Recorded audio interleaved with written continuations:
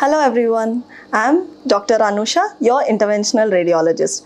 Do you have a thyroid nodule which is causing compression, which is causing pain, which is giving cosmetic discomfort for you? Then this video is for you. And there's a good news, you don't need a surgery for that. Most of the thyroid nodules are benign and they just need a minimally invasive surgery, and it doesn't need a general anesthesia or anything like that. The most minimally invasive surgery now we as an interventional radiologist provide for you is a thyroid nodule ablation.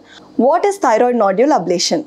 Thyroid nodule ablation is done under normal local anesthesia under an OP based procedure. It is minimally invasive, there is no scar, there are no stitches, and there is no general anesthesia which is required.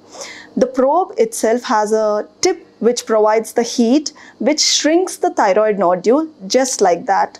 And within 3 to 6 months, your thyroid nodule is completely gone. 80 to 90% of women or men who have like a visible thyroid nodule shrinks in size, and there's no need of any surgery.